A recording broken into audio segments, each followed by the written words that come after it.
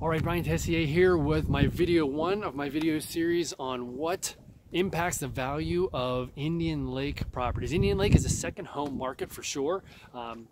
These properties sometimes be rented by the week, the month, or even the season, but very rarely a primary market property. It's typically all secondary market properties. So what is the number one thing that makes it adds value? If it's on the lake. Believe it or not, there are properties up here that are not on the lake.